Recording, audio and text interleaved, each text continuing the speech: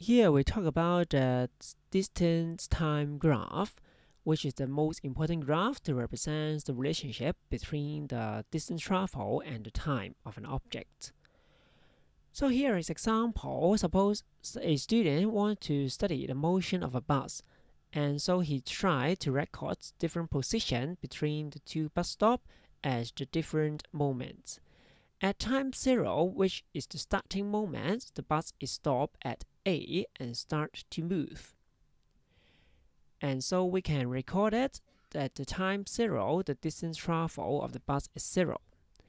And then after 10 seconds, the bus is travel for 150 meters. So we can put 150 in the table.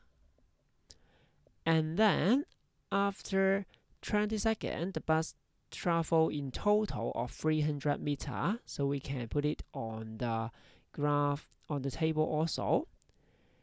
And then after 30 seconds, the bus is stopped at the bus stop B at 450 meters away from A, so we put the 450 in the table.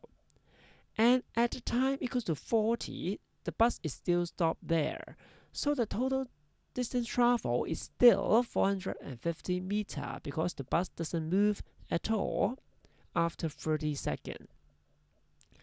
So now we have the table to show the relationship between the time and the distance.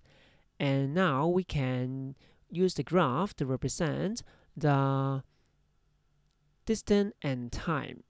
Usually for the distance time graph, we will put the time as the horizontal axis and the distance as the vertical axis.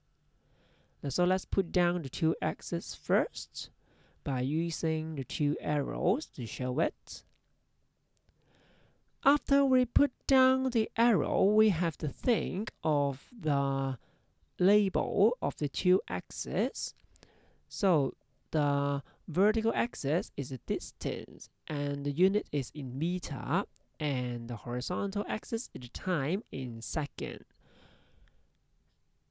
And the distance in total is from 0 to 450 here. So we put down the label here. And then for the time is from 0 to 40. After we mark down it, we can put down the data point with the small cross here.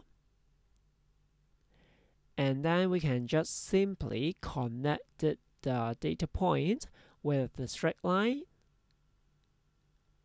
in this way. So we get the distance time graph of the bus. And we can put the title as the distance time graph of the bus here.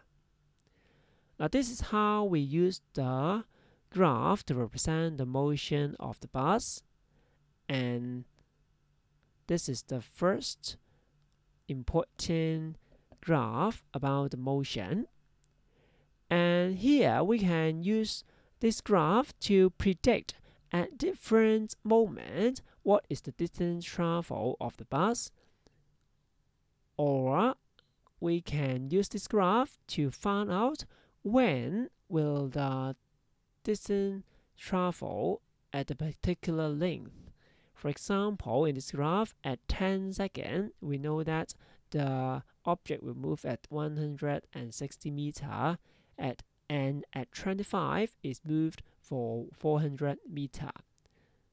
So this is the basic of the distance time graph.